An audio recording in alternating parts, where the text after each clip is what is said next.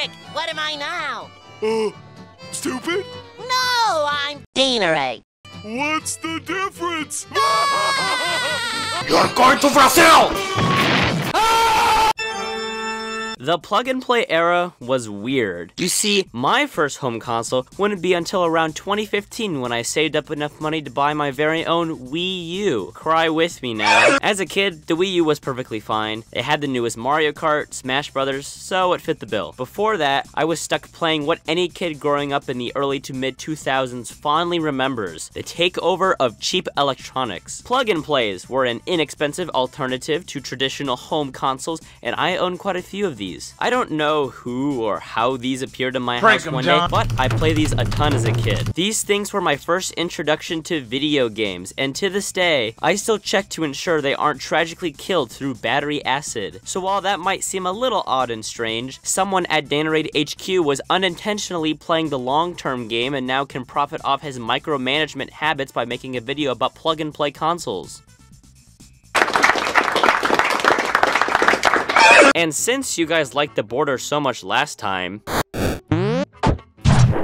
Soft, chubby, fat-looking children. Super Mario. Now, the main appeal in these systems lie in the associated licenses. Did you actually think major companies would invest in exclusive game development to reap the rewards of the plug-and-play market? Exactly. Instead, they fell into one of two camps: emulators or no's. This was the plug-and-play I played the most as a kid. Pac-Man is just perfect for these types of things. Plug-and-plays, by nature, don't warrant being played for very long, and Pac-Man's arcade-like nature made it perfect to, plug and play. I owned this one as a kid, which I rarely ever see online. This isn't like a rare plug-and-play by any means. Most of these things hold little value today, but when Googling Pac-Man plug-and-plays, this is not the most common one that gets pulled up. This one was a solid collection of 8 games. You got Pac-Man and its sequels, alongside some Namco classics, Dig Dug and Galaxian for example, which it was a huge shame we didn't get Galaga. An all-around solid package, though what is scummy and not super enjoyable when researching these things is that they periodically mixed and matched games. Take this Super Pac-Man inspired plug-and-play with 4 fewer games. Looking at the copyright dates, it's clear that throughout time, Jakks Pacific would just take the work they had and add it on top of it. Throw in a couple of new games and a new shell and boom! New plug-and-play. Now, are these plug-and-plays that well made?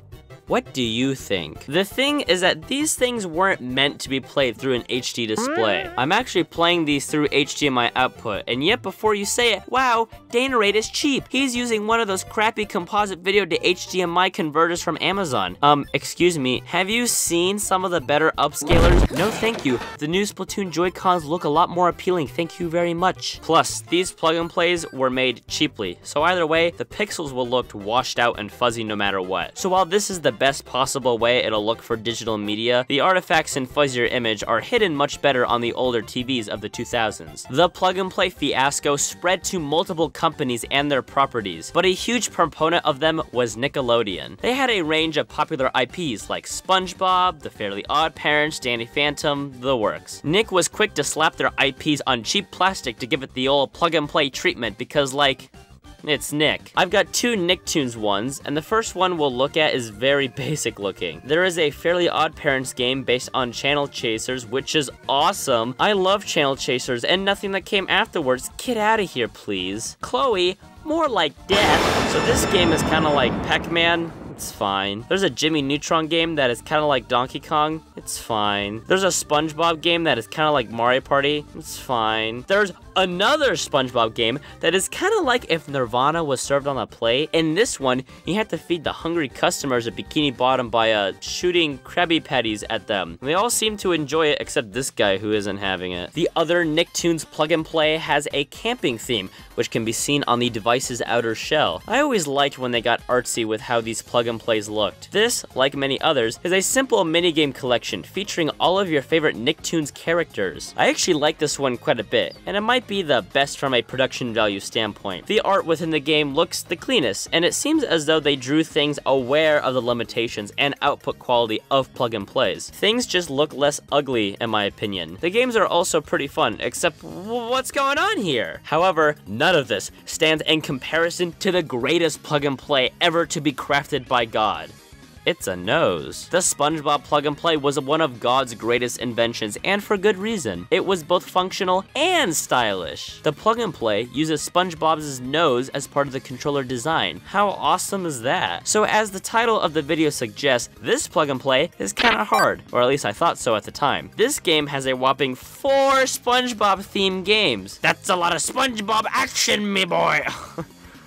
Why did I say it like that? The first game to look at is SpongeBob, which is essentially a breakout clone. Despite that, this was probably my favorite game in the package. I think it's because of how many fun elements they throw in there. Popping bubbles has a chance to drop a power-up, which makes the gameplay way more refreshing. Some make the ball bigger, make the ball slower. Some give SpongeBob a wider range to bounce the ball, i.e. the absorption look, which saying that out loud makes it sound really weird. I mean, what else do you want me to call this face? The oh crap, I'm not subscribed and haven't turned on notifications to famous YouTuber Danerade look? Though I will say, while it's not particularly hard to keep the ball in play, as a small baby, I can vividly remember losing quite a bit, and therefore going, oh no. We got Snowball Showdown next, which I'm pretty sure is based on that one SpongeBob episode where they bullied Nintendo for delivering a mediocre direct. Exposed. In this game, you have to throw snowballs at Patrick, but it's one of those games where you have a meter that determines the strength of your throw. This one is fine and can even be played with a friend if you have one of those. Though I always thought, even as a kid, the controls were just way too strict, whether it be aiming with the arrow or even the strength of your throw. I swear, sometimes if I'm just a little bit over what I want, SpongeBob will lob a snowball at 100 miles per hour. Also, when winning a level, SpongeBob does a little cult-like dance, which I must admit, if you try doing it yourself, it's kind of weird and uncomfortable and cringe. Okay, so Guide and Collide is next, and this one is a puzzle game. A boring puzzle game. In this one, you have to guide jellyfish to SpongeBob so he can catch them, and I don't know where he puts it. Wasn't the whole thing in the show that SpongeBob catches it for fun and then releases it right afterwards? Don't tell me you're trying to hide something from me, are you, SpongeBob?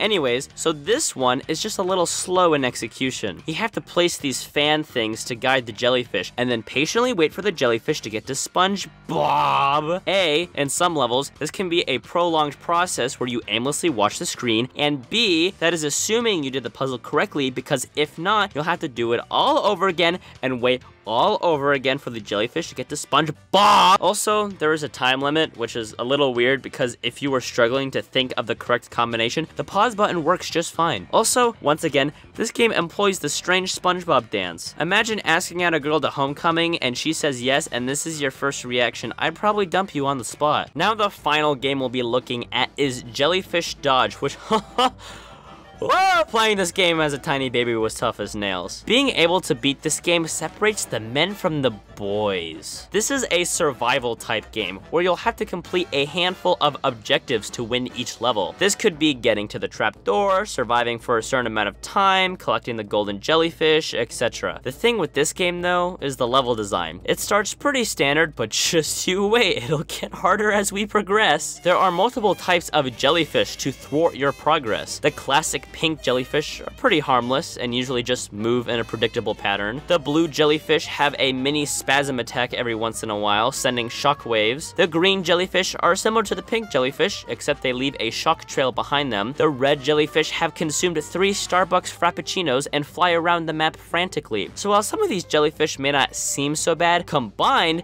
the threat they pose can become a challenge. The game is split up into 4 worlds, which makes this the lengthiest game of the package. The first world is set in Jellyfish Fields. It doesn't have too much going on. They are pretty generous with the number of hits or stings you can take. The water droplets above indicate how many stings you can muster before that's something I haven't really called particular attention to yet. This plug and play has quite a bit of charm. It's how they construct the games to feel like the world of SpongeBob, whether it's through the aforementioned live system and general look of Jellyfish Dodge, or the power-ups and backgrounds of SpongeBob. It's extremely fun. World 2 is set in Bikini Bottom, where things get a little spicy. We got some more obstacles to act as obstacles in our path. There's this level where the game decides to send an onslaught of the red jellyfish variant. Later, in level 13, they got a whole cult of jellyfish just flying around in a circle. Like, what am I supposed to do?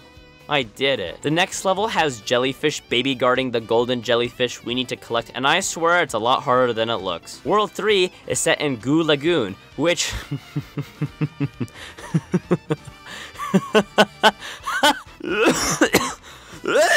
Some of these levels are pretty tough, let me tell you that. If high schooler Danerade is struggling, I can only imagine what baby Danerade was thinking when playing these levels. Level 8 has a frantic chase to catch 16 golden jellyfish, and boy are they fast. When I failed, we get to see this game's weird SpongeBob related animation in this level.